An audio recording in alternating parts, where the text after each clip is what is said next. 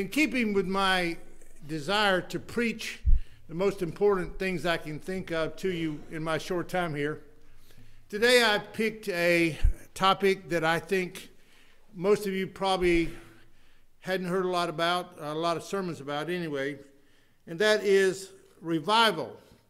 As we said earlier, the word revival is not used in the Bible, but in many passages, God, the people of God says to God, revive us again, and God says, I will revive my people. So the idea is there, revival is just a term for being revived.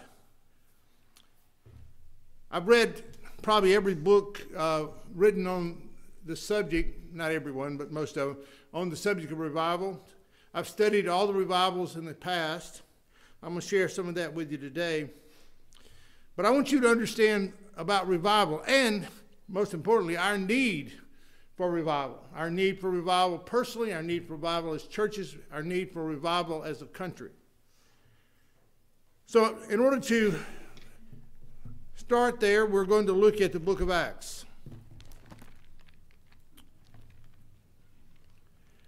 I'd like to look at Acts chapter 1.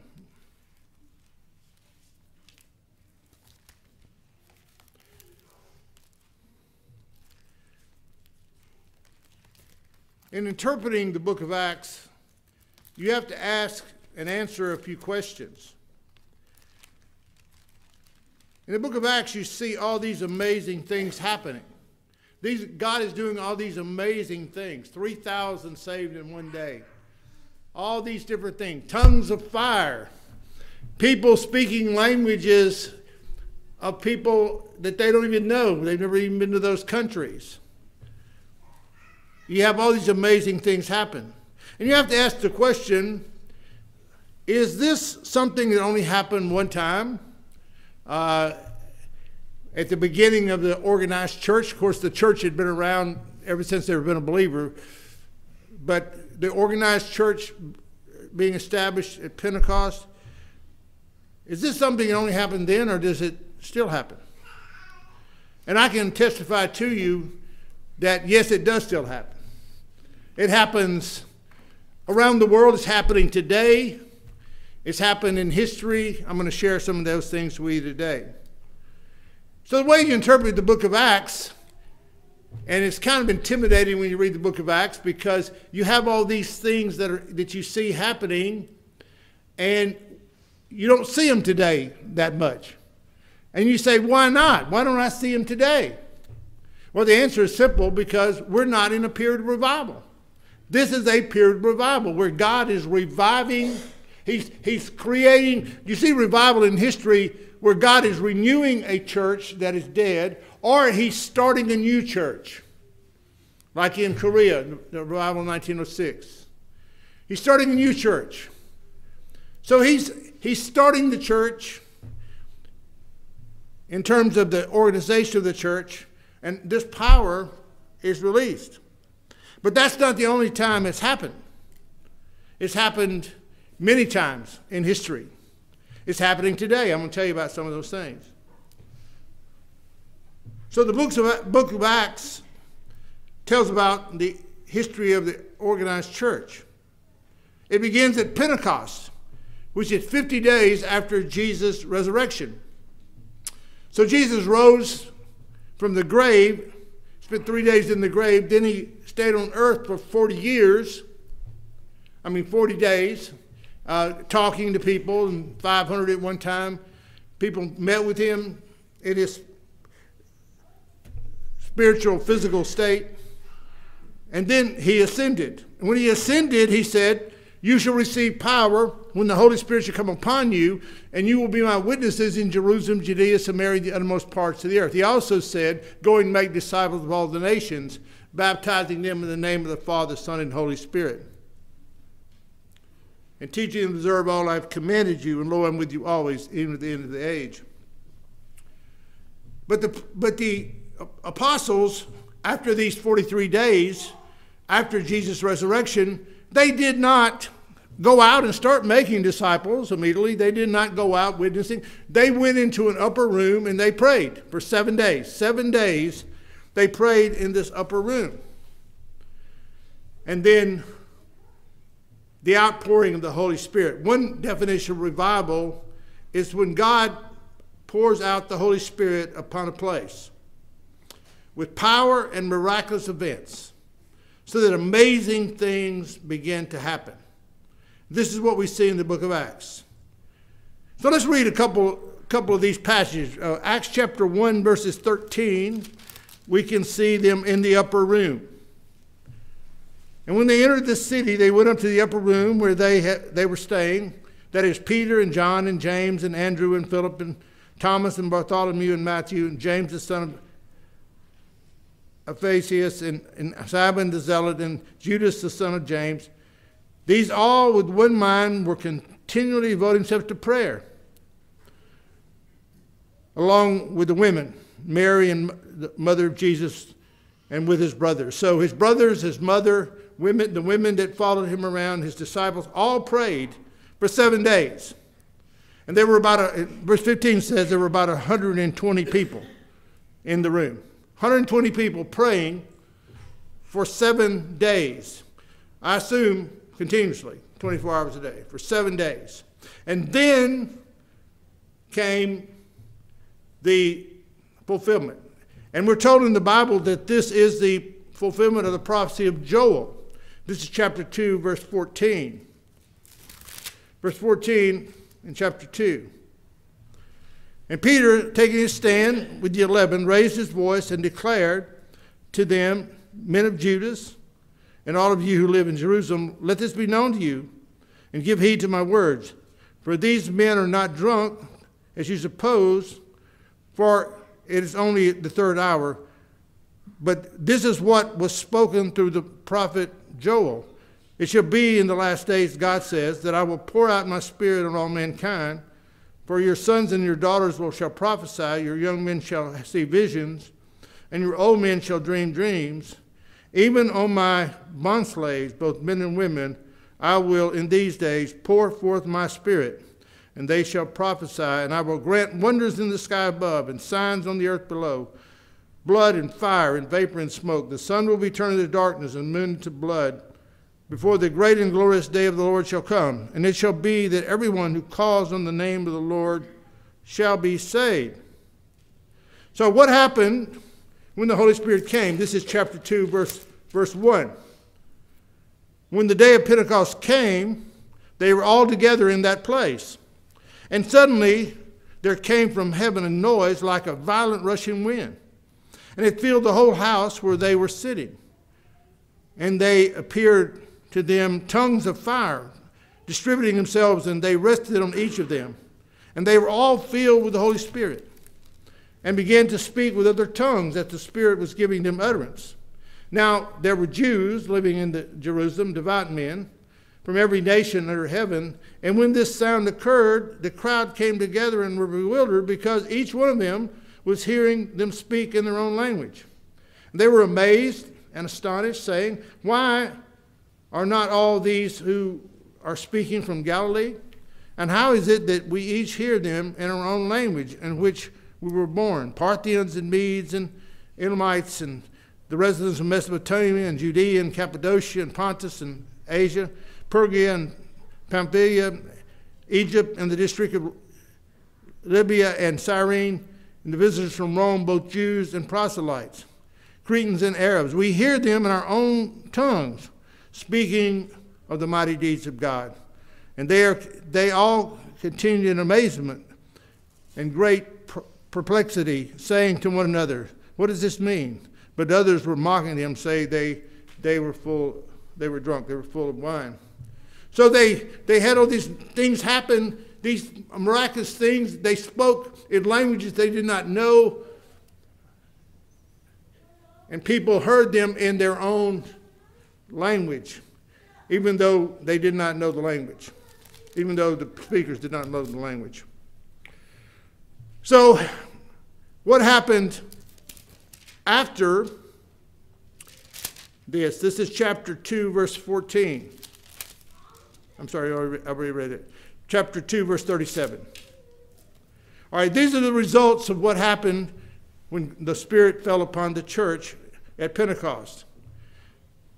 Now, when they heard this, they heard Peter speak, and they had the Spirit was thick upon the place.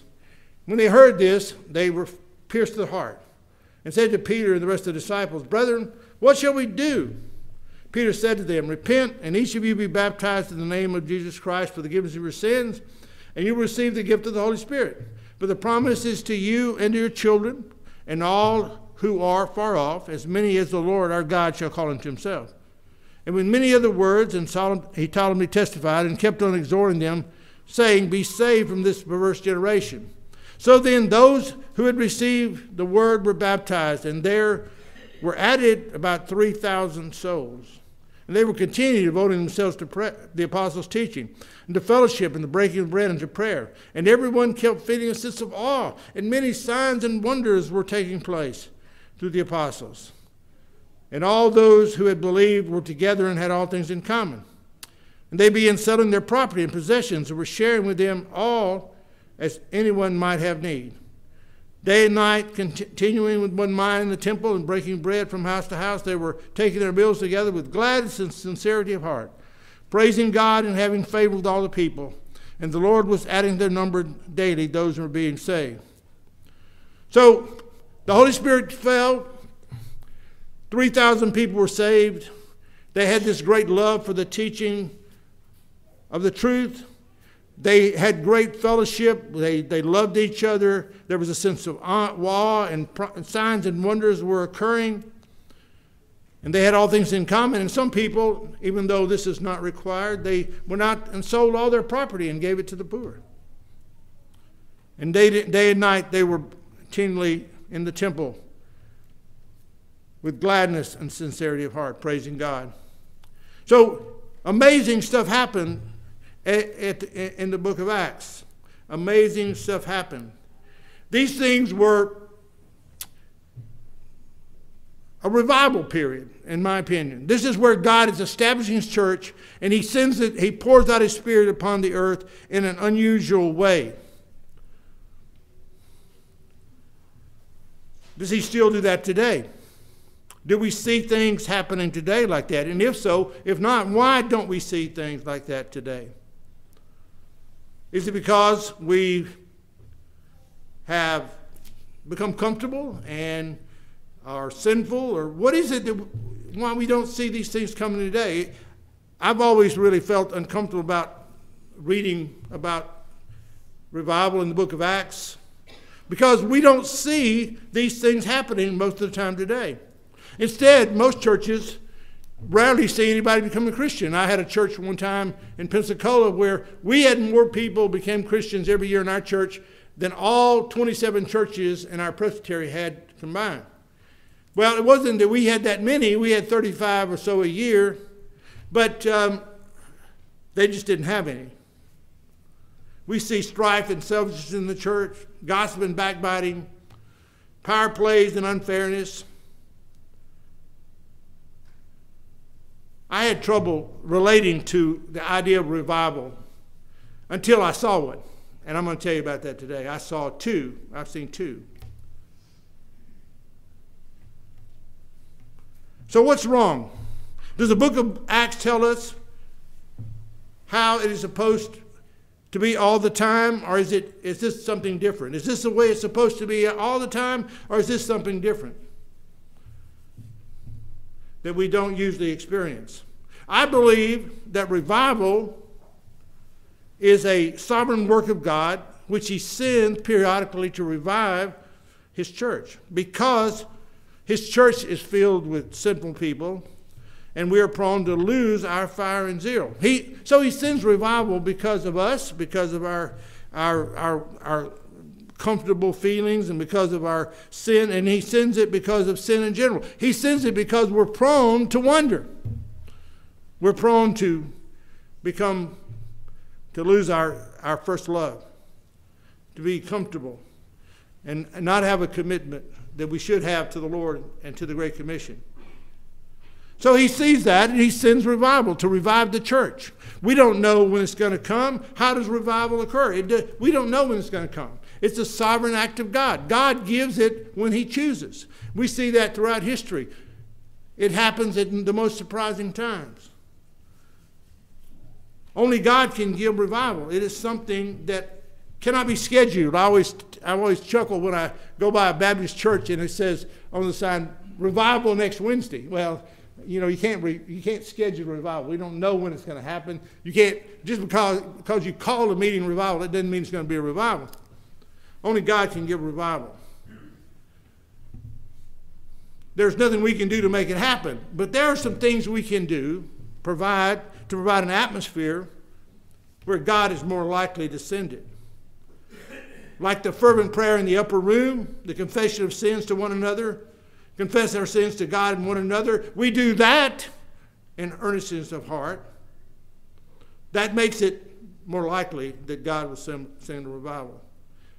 But I don't even think that when we do those things, it's because we are prompted to do it. I think God prompts us to it. I think that's the beginning of revival. When we see people starting to pray 24 hours a day and pray every day, when we see people confessing their known sins to God, that's God working in them to prepare the way for the revival. It's back to that idea we talked about the other day of sovereignty and responsibility.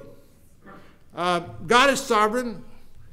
He brings the revival when he chooses, but there are things we can do to meet conditions that have to be there for them to be met, for him to come, to provide the atmosphere where it's more likely to happen. You see that in the verse 2 Chronicles 7:14. If my people, it says, who are called by my name will humble themselves, prerequisite, and pray, seek my face, turn from their wicked ways. Those are 4 things he says to do. He said, if you do those 4 things, I'll do 3 things. I will hear from heaven, I will forgive your sin, and I will heal your land. So it doesn't say all the non-believers have to do this. It just says just the believers have to do it. If my people who are called by my name will humble themselves and praise, seek my face, turn from their wicked ways.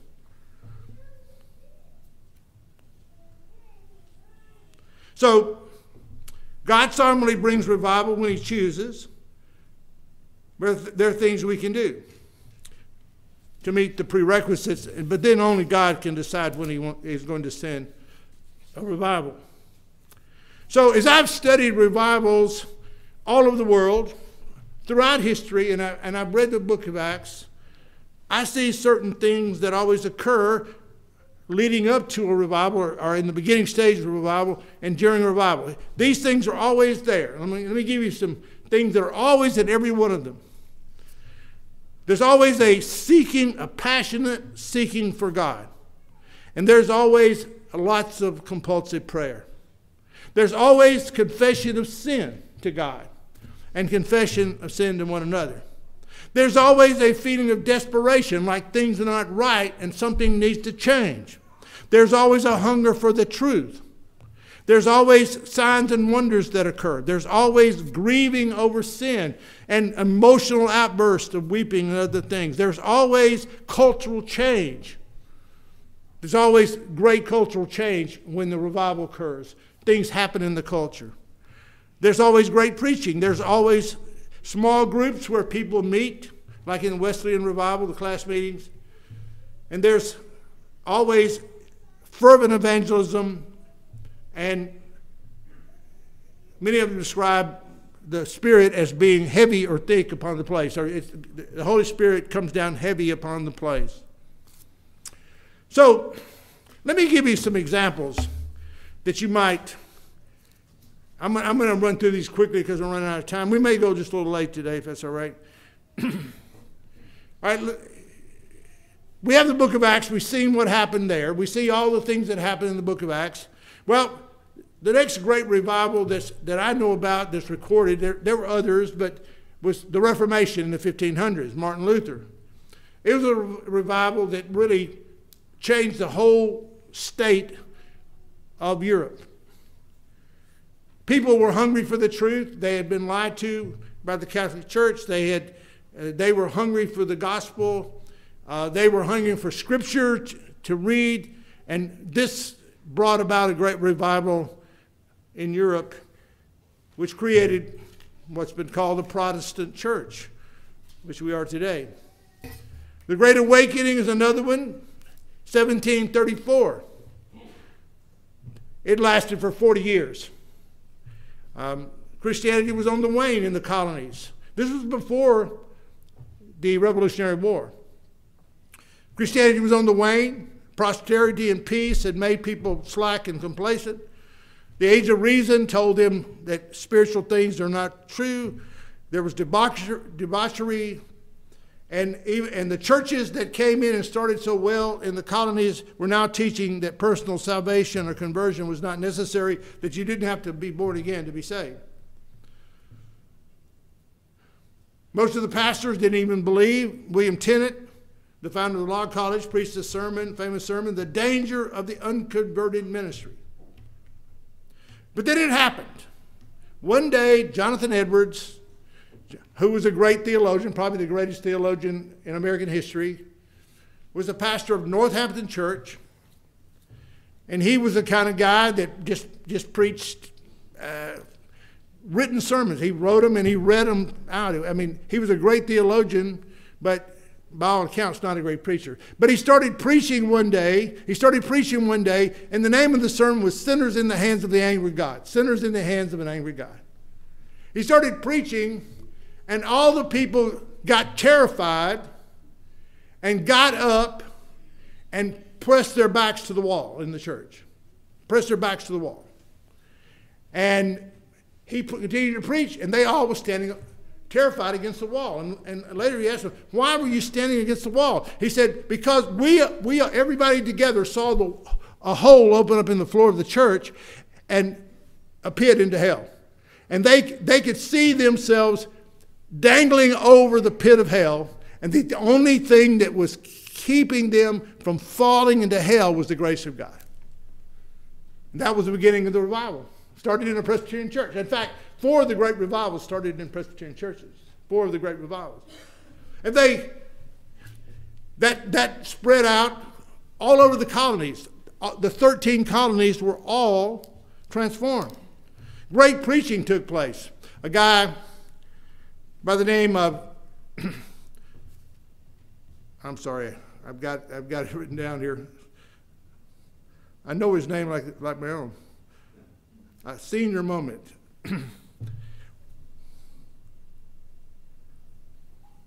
George Whitefield, that's it, George Whitefield. George Whitefield was a great preacher in the colonies. He had a voice where he could preach to thousands. He preached to over 20,000 outside without a microphone. In Philadelphia, there were 12,000 people in the town at that time, and when he preached in Philadelphia, there were 15,000 people who came. And he was a friend of Benjamin Franklin. Benjamin Franklin printed all of his sermons in his newspaper. He preached throughout the colonies, and the colonies were transformed. This debauchery, this complacency was changed. Thousands of people were saved during that 40-year period. Thousands of people changed. The culture was changed.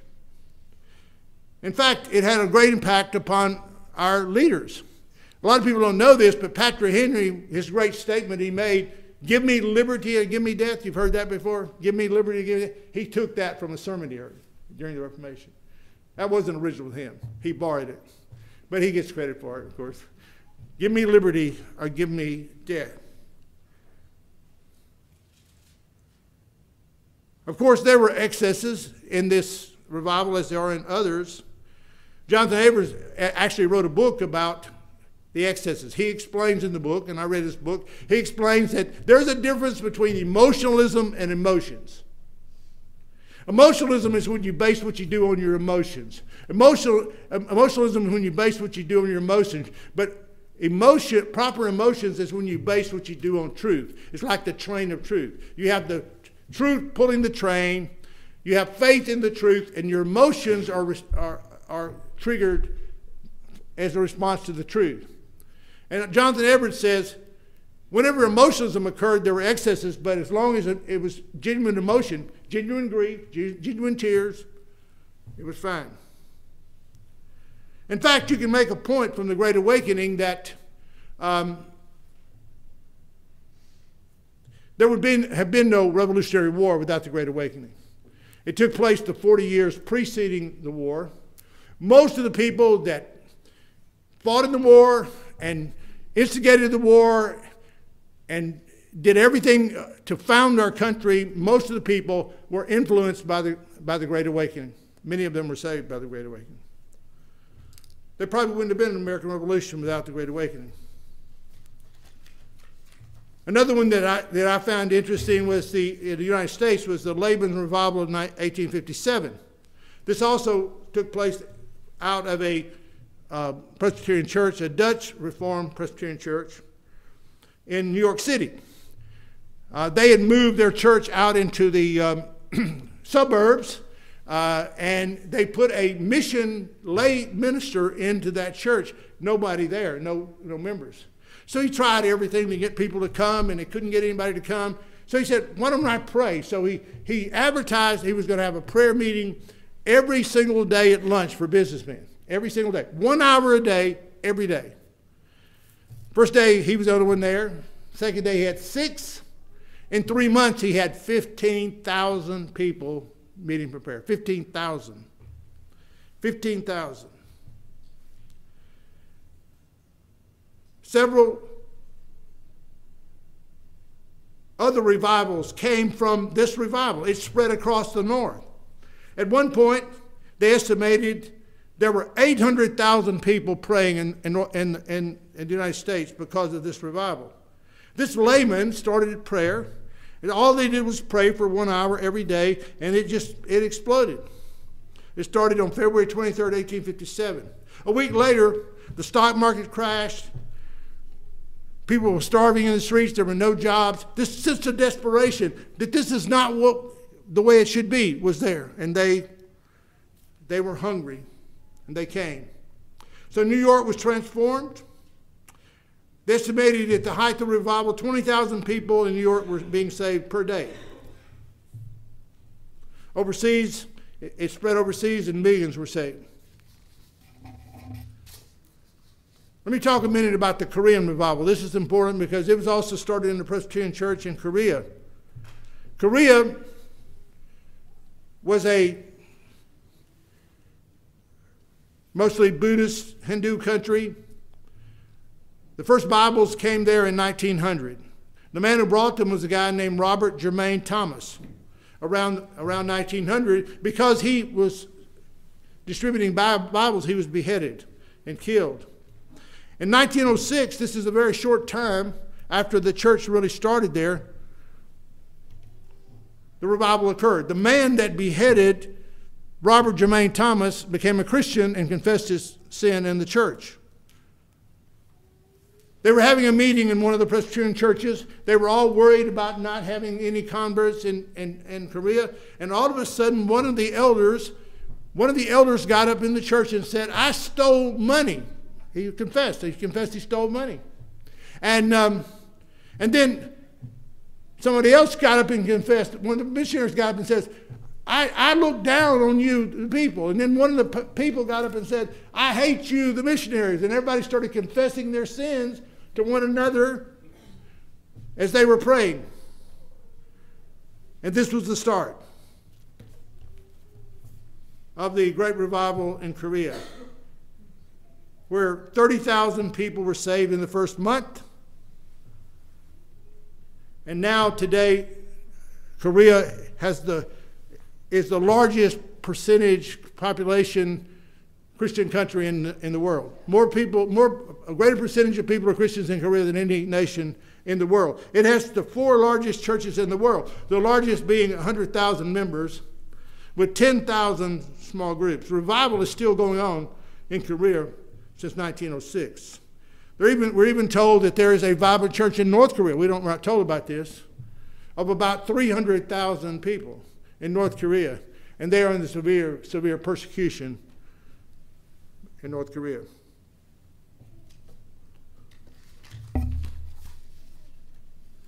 Well, I was going to tell you about the Wesley revival in England, about the college revivals, where revival spread across college campuses, about the Jesus movement. I could tell you about a bunch of them, about the revival in 1906.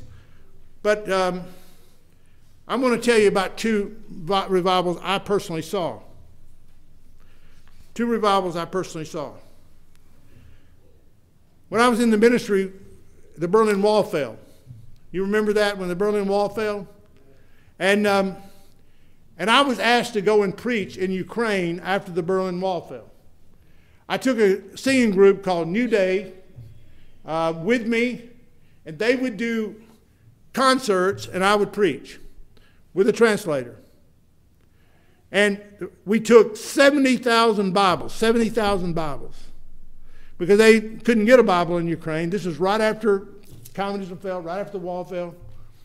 So we went with 70,000 Bibles. All of them disappeared the first day. We gave away 70,000 Bibles the first day. I would preach to huge crowds. New Day would sing. I would preach. Thousands would become Christians. Thousands. I mean, it was like, it didn't really matter what I said. You know, it didn't seem like it really mattered. They all became Christians. It was amazing. The head of the Soviet nuclear program became Christians.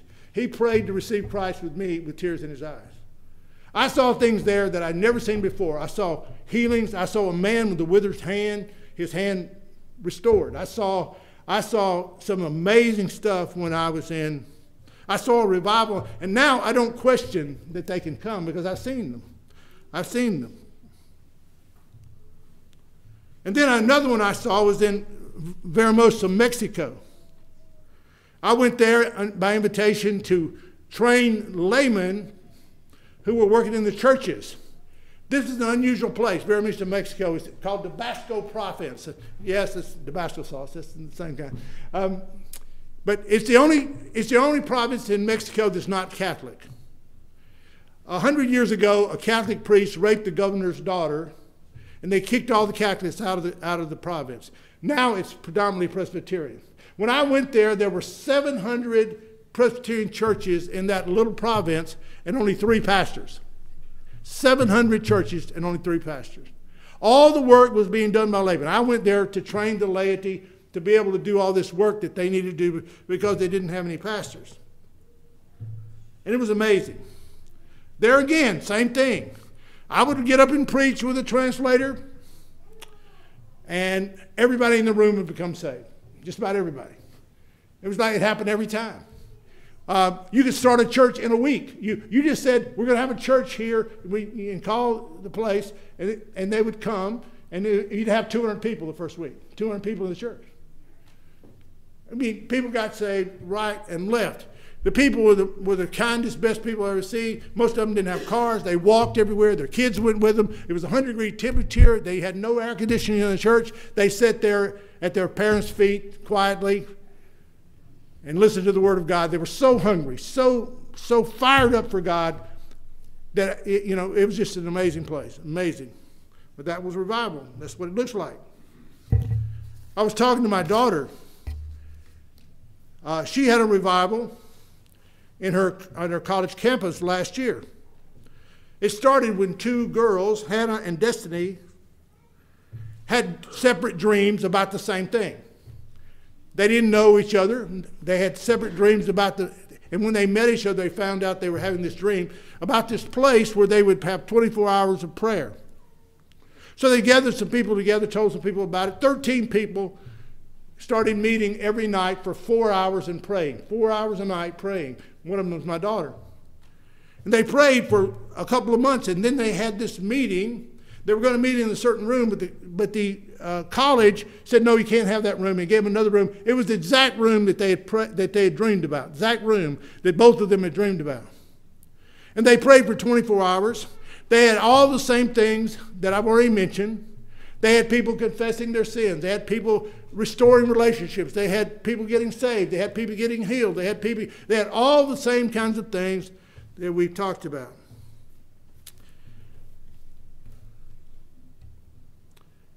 And there are revivals going on as we speak in many places in the world today. I want I don't care how late it is. I'm going to talk about this. This is important.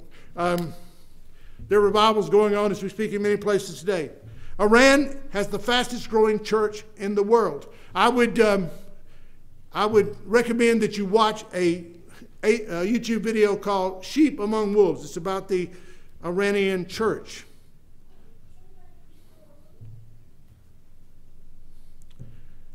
Formerly, there was very few Muslims that ever became Christians.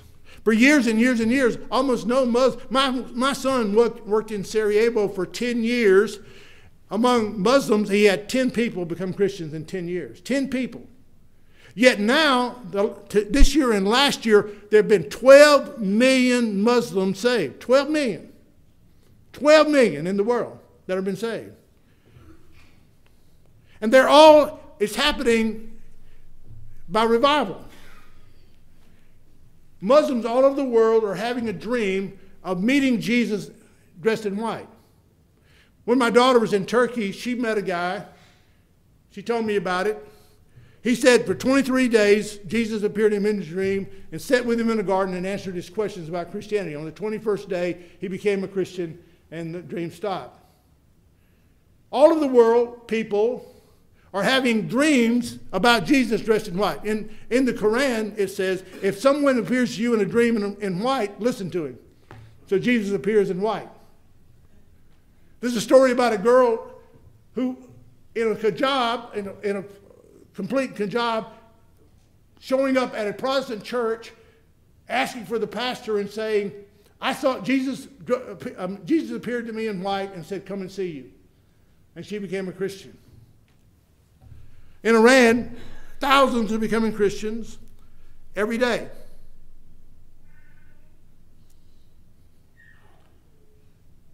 In that film on Sheep Among Wolves, it tells some stories. Jesus always appears to them in white, just like it said. A drug addict tells a story about how Jesus walked into his room and sat down and talked to him. He was dressed in white. A prostitute hanged herself. She's one of the key figures in this church in Iran. She hanged herself and she jumped off the chair and Jesus caught her. Jesus caught her and saved her. And he was dressed in white. Thousands are being saved. It says in that film, I don't know how true it is, but I trust the film, that the mosques in Iran are empty. Nobody is going to the mosque in Iran. Everyone is turning to Jesus. It's amazing. It's an amazing place. Amazing things happen when revival comes.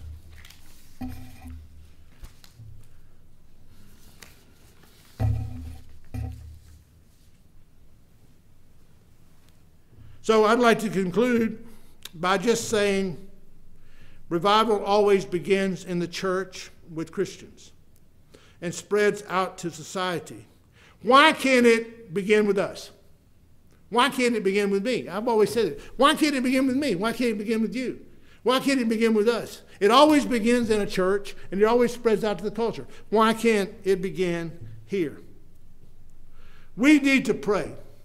We need to confess our sins. We need to get rid of our sins. As a church, we need to seek the face of God, chase hard after him, restore damaged relationships, get into small groups and pray, and stop quenching the Holy Spirit.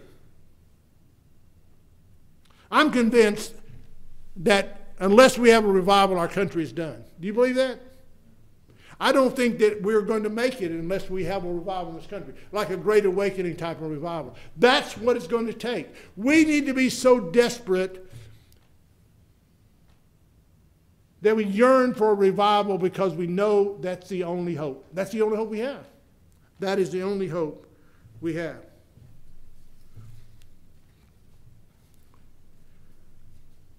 I'm disturbed about our society. I'm disturbed about our country.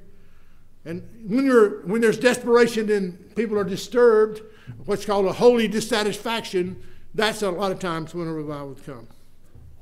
So the Bible says that there's going to be lots of revivals toward the end of time. There's going to be lots of revivals. It's going to increase. More and more revivals. The knowledge of the Lord will cover the earth as the water covers the sea.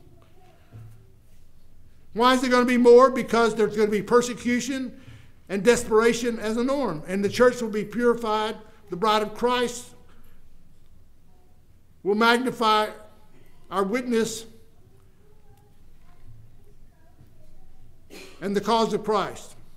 And the church will explode. The church is going to explode. There's going to be more and more revivals as the end of time draws near. So, my last, I have so many pieces of paper here, I can't find what I'm talking about. 2 Corinthians 7:14 says, if my people who are called by my name will pray, that means continual, fervent prayer. Seek my face, that means chase hard after God. Turn from their wicked ways, confess your sins to God and to each other. If my people who are called by my name will humble themselves and pray, seek my face, turn from their wicked ways, then I will hear from heaven and I will forgive their sin and heal their land. My friends, we need to claim that promise. That it is not hopeless. It is not hopeless what's going on in this country. It is not hopeless. God can still revive us. So, let's say with the psalmist, Lord, revive us again. Let's pray together. Lord, we come today and we thank you for this time together. And Lord, as we pray about, as we talk about revival, I pray that you would help us to